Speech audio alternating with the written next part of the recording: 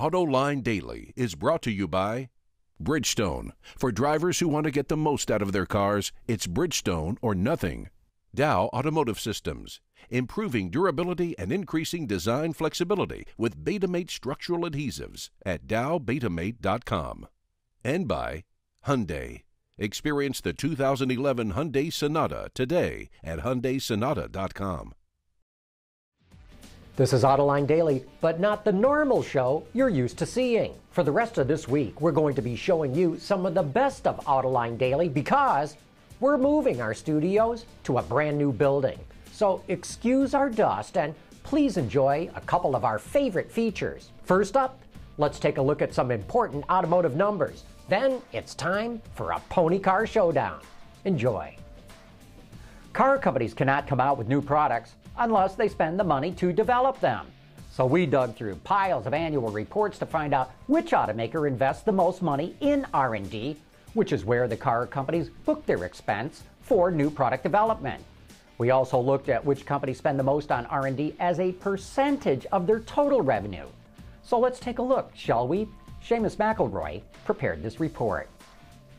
It's no surprise to see that the top 3 R&D spenders are also the 3 largest automakers in the world: Volkswagen, Toyota, and General Motors. VW spent over $9.2 billion last year, which is close to $1 billion more than Toyota, which spent $1.5 billion more than GM. Looking at the rest of the list, there isn't much variation between where a car company ranked in R&D spending and how much revenue it brought in for the year. But if you look at R&D as a percentage of revenue, only VW remains in the top 3. BMW and Honda jumped to the top of the list, each spending 5.5% of revenues on R&D, with VW just a tenth back from both. Perhaps the biggest shock is how far Toyota falls, nearly out of the top 10. It spends just 3.8% of revenues on R&D. Ford also takes a tumble, barely staying ahead of Toyota. Of course, Toyota is about to launch a product offensive, so these numbers could climb. With all the success Hyundai and Kia have had recently, it's surprising to see both companies at the bottom of the list in both categories. Does this mean Hyundai Kia could lose its momentum over the next several years with so little spent on research? Or does it mean they simply get more bang for their buck? We suspect it's the latter. Fiat and Chrysler are also at the bottom of the lists. Maybe Chrysler was holding back on spending while it was still partly owned by the US and Canadian governments. If you combine R&D spending for the two, they're still middle of the pack.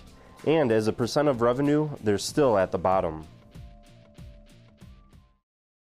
For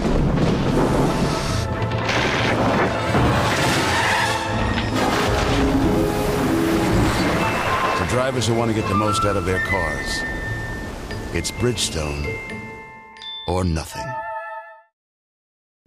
As promised, we're doing more direct power-to-weight comparisons, and the next segment we've honed in on is pony cars, more specifically entry-level V6-powered pony cars. We'll get to the 8s later. We've collected vital statistics on the important cars in this segment and optioned them as closely as possible. These are the cheapest 6-cylinder versions available from their respective manufacturers. No options or extras included. On the docket we have the Chevrolet Camaro LS, the Dodge Challenger SE, the Ford Mustang, and the Hyundai Genesis Coupe 3.8 R-Spec. All of them are equipped with manual transmissions except the Challenger.